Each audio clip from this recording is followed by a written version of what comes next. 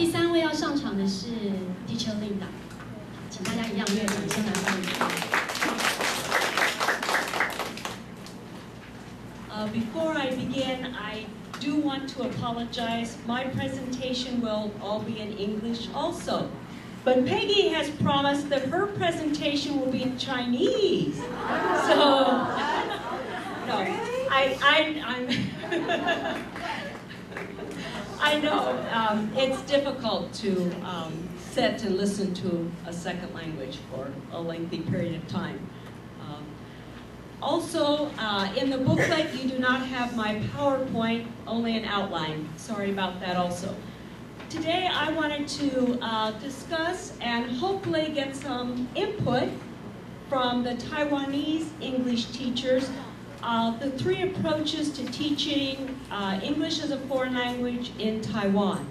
And this is my 2nd year teaching in Taiwan, 1st year in Miaoli County, but 2nd year teaching on the island. And I have observed 3 approaches that I think are used in the schools that I have been involved in. And I've seen the communicative approach, grammar translation approach, and then I'm throwing this out there for a debate, but I really think in Taiwan, English competitions are beginning to be another approach that's being used now to teach English.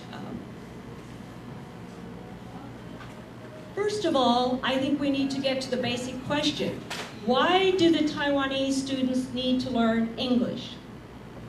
Why aren't they learning French or Tagalong or some other language? Why English? Okay. I like your answer. I'm sorry. It's an international language. Okay. Yeah, over 58 countries in the world today have listed English as their official language. The United States is not one of them. We have not voted to have English listed as our official language yet. So that does not include the United States. Well, Americans don't really speak English. We speak American. And really, if you do, she's correct, if you do total the non-native speakers of English, like all of you Taiwanese teachers are the non-native speakers of English, and then the native speakers of English, it is the most common language spoken in the world today. It's the language of business, it's the language of industry, the language of trade. It's a good reason. Then what approach or approaches should be used to teach them? Should we focus on one approach, the communicative approach? Should we just do the grammar translation method? Or should we do all English competitions? Those are just 2 examples from 2010 to 2011. I was using the communicative approach in a couple of my classes in Pingdong County.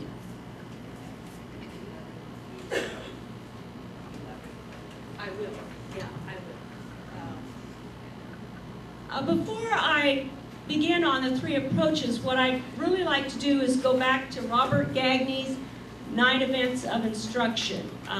He was an educational psychologist who did a lot of his work in America in the 1980s. And I think we need to keep his 9 events in our minds as we look at the 3 approaches. Because his whole thought process was in learning outcomes. What do we want the students to produce at the end of the day? He had intentional or purposeful learning in mind. So first, it was to gain attention, activate those students' receptors, get them excited about class, like Allison mentioned with the games. 2, inform learners of objectives. A little hard for us English speakers to tell the students what the lesson and the objective is going to be about, particularly at the elementary level. Stimulate recall of prior learning. I think that's very important. Instead of teaching language as a detachment, for example, we use a different series other than Darby. It's a Pearson book series. And in grade 5, we just finished 2 units on prepositions of direction. This new unit is on zoo animals. So rather than have a disconnect and, okay, now we're going to begin on zoo animals. I noticed the first page had a picture of the zoo with people visiting the zoo in various locations.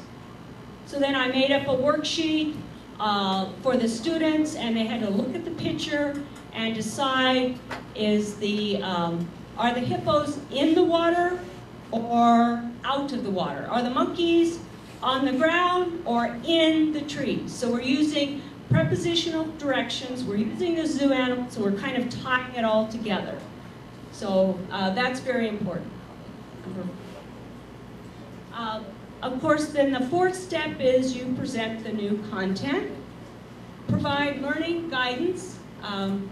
This is where you build your scaffolding, like when a construction crew builds a building, you have scaffolding for support. This is where you build your support around the new content. That includes all of the railia, the pictures that you put up on the walls, the objects that you bring to class to actually show the students what they're getting. Elicit performance. You give the students time to practice that new skill, whether it's in game format or teamwork or pair work, but give them time to practice the new skill. Provide feedback. We do that just as natural professionals when we teach. We go around the room, or if they're working in teams or table work, we're listening. We're providing who's got it, who doesn't have it, what common thing did maybe all of the students not get that I need to revisit again. And so it's just informal assessment that we do as professionals. Number 8, we will not always do in a 40-minute class period. That's the testing, the formal assessment. And then 9, enhance retention, determine if the students can take the English vocabulary and apply it to everyday life situations. Okay, now, getting back to my 3 approaches. How well does Robert Gagne's 9 events of learning apply to the grammar translation approach? This approach started in about the 1400s, I believe, and it was used to teach Latin and then the Greek language. And basically, it's focused reading and writing. Students are learning grammar rules. They're learning isolated English or whatever the target language is, vocabulary. And they're translating from maybe their L1, their first language, into the second language, or they translate from the second language into their first language. The emphasis, obviously, is reading and writing.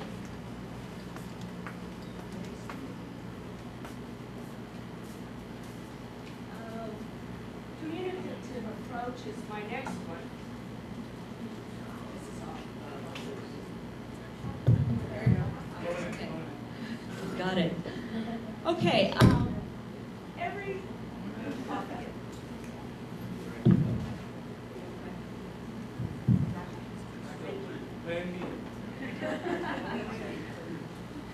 Okay, under every approach, the approach is the big umbrella. And under every approach, there are various methodologies we use. And I just listed a few of them. The English Village may be considered part of the communicative approach. I've been involved in permanent English villages in Pingdong County. Actually wrote the curriculum for one, and there was a mock home with a kitchen and a dining room and a bedroom, and vocabulary was practiced that dealt with the home. And there was an airport, there was a bus station and a train station and a bank. And vocabulary was developed to enhance that.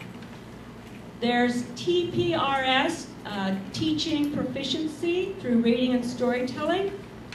Cooperative learning, which is some of your teamwork. It can be think, pair, share. It can be inside-outside circles. There's lots of different activities with cooperative learning. Project-based learning, which I understand someone is going to speak on at another time. And then I listed Reader's Theater. It could be, I think it could belong here. It could belong definitely under the English competition approach also. Robert Gagney's 9 events of learning. Did we activate the students' receptors when we use some of this? Do we do recall of past learning and tie it into what they're learning? Do we do informal assessment? You know, think about how many of those 9 things we may include in the communicative approach. Okay. That's just a little bit more. Obviously, you can tell it's one of my favorite approaches. We make use of real-life situations that necessitate communication. Students' motivation comes from their desire to learn to communicate in meaningful ways. Just as a side note, this wasn't planned, but one 6th grade class, we found out it was my co-teacher's birthday. She didn't know that we knew it was her birthday. So they came to class before class started, and the English from those 6th grade students flowed. Teacher Linda, this is what we want to do. And they were telling me, and we were planning a surprise. And I had planned a game down on the basketball court outside. So at the end of the game, my question was, it was a days of the week game, what day comes after Wednesday? Thursday. What is Thursday? All the students, Teacher Tammy's birthday. Then we sang happy birthday in Chinese and then English. And I think we surprised her. But they, communication to them, they were motivated. And the English was produced, and we had a fun time with it. So, great emphasis in listening and oral production. So there is not a lot of writing, not a lot of grammar in the communicative approach, which is one thing that is lacking. English competitions, read-alouds, song and dance, reader's theater. Miaoli has county-wide competitions approximately 4 times a year that we foreign English teachers are involved in preparing the students for. For those of you that might be a little bit unfamiliar, read-alouds, one person reads 5 scripts. These are folk tales and fables. The language is archaic English. It's not common, everyday spoken English. And they're judged on intonation, fluency, pronunciation, not really judged on the time there. To me, English competitions doesn't involve an entire classroom.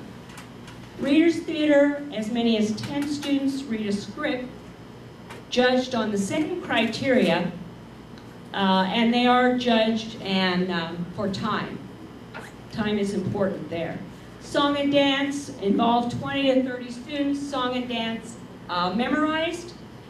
I know with our 3rd and 4th graders who are involved in song and dance this last competition, they really didn't understand what the words meant.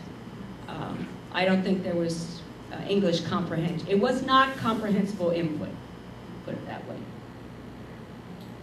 So I think we as English teachers, and I'm speaking both to the Taiwanese teachers and to those of us that are teaching here as foreign English teachers, we need to think, is English just a subject listed on the curriculum?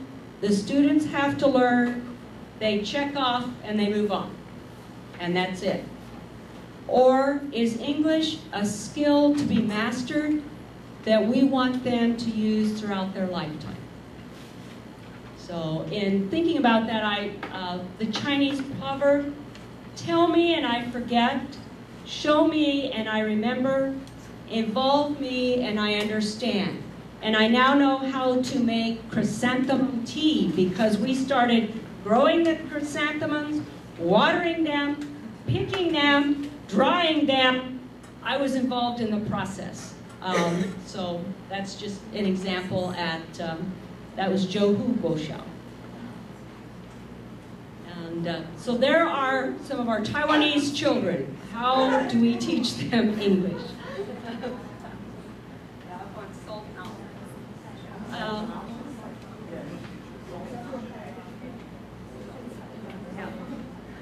We were on a field trip. Any questions?